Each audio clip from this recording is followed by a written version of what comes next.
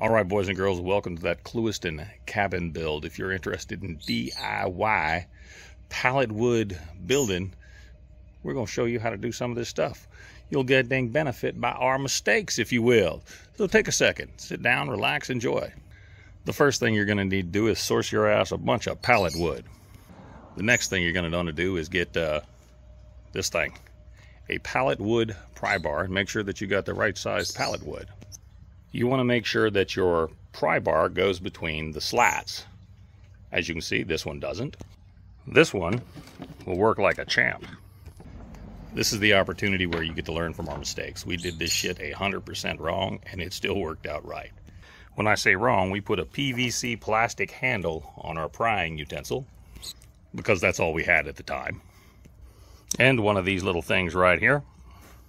As you will see, we're going to run our cuts right on the outside edge. That way we only have to pry in the middle, and what we'll have left is our boards.